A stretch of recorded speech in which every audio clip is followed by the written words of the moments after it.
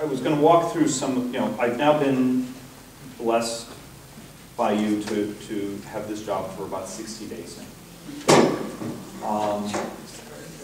And in many ways I am truly humbled. But I got to tell you, my number one impression is the numbers are much worse than almost anyone understands. And you've been lied to. We've all been lied to. And for my partisan friends, it's a pox in all their houses. The numbers are really ugly. And I want to talk through a little bit of that. It's been a fascinating experience. Have you ever had an experience where it's the most interesting thing you've ever done? It's like grad school on steroids. And every night you lay your head down on the pillow and you have this hurt in the bottom of your tummy because I don't know how I stand in front of you and get the numbers absorbed because there's so much folklore. We were holding a meeting, our very first one, we held down in Tempe. Had a great crowd, a lot of people. And I asked the question, how many of you thought if we didn't have the wars, if we never entered the wars, the numbers would be okay in the deficit? And a whole bunch of hands went up. The total, all 10 years cost of the wars is 6% of our debt.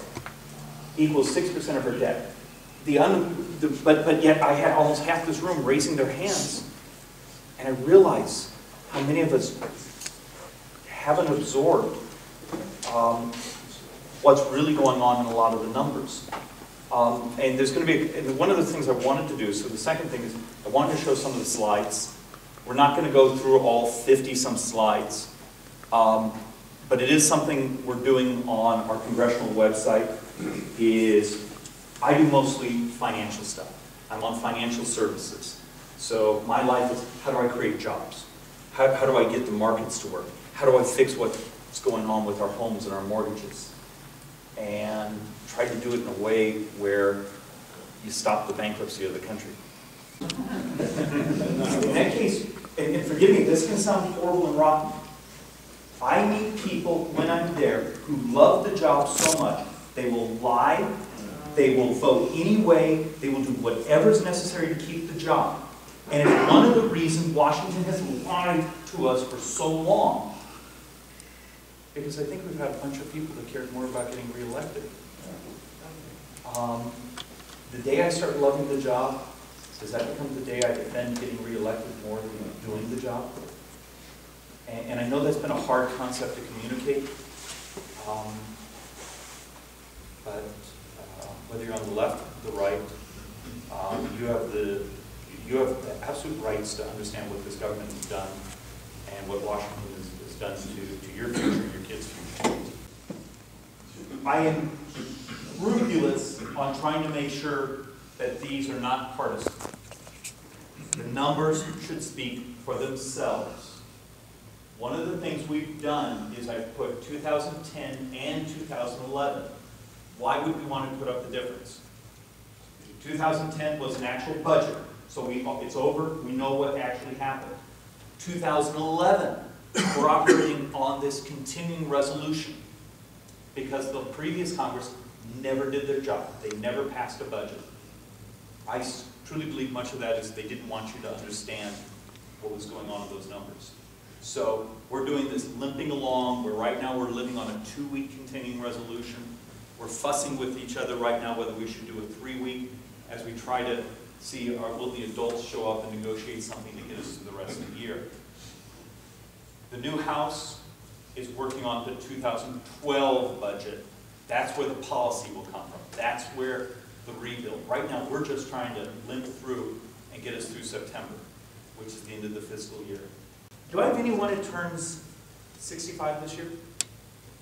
God bless you too. You are the leading edge of the baby boomers.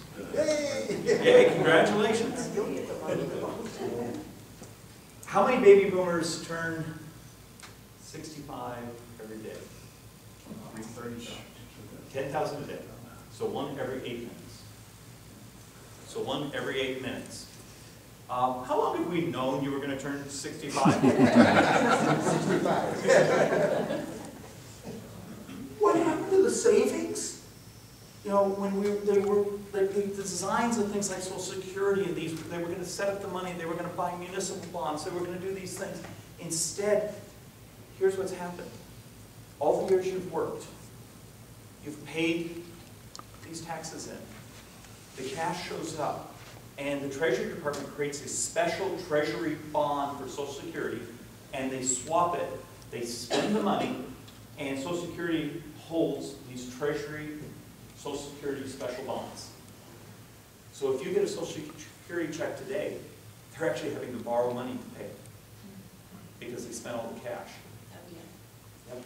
So here's where we are.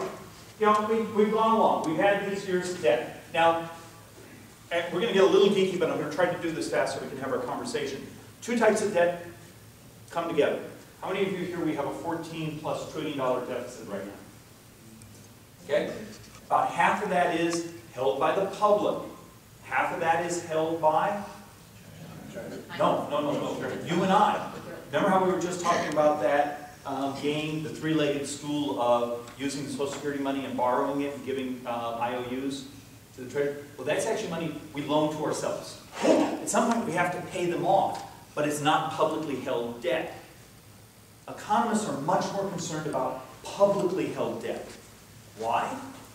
Because if a check you write and you mail it to the pension fund, the teachers union pension fund, or a nice family in China, that's money that goes out. And so this slide is about publicly held debt because this is the one the economists geek on. You see where we are? 2010 wasn't great. We have a nice spike there, but you can sort of see where we've been. Here's what happens now over the next 18 years as the baby boomers begin to retire or turn 65, because we get 10,000 a day, one every 8 minutes.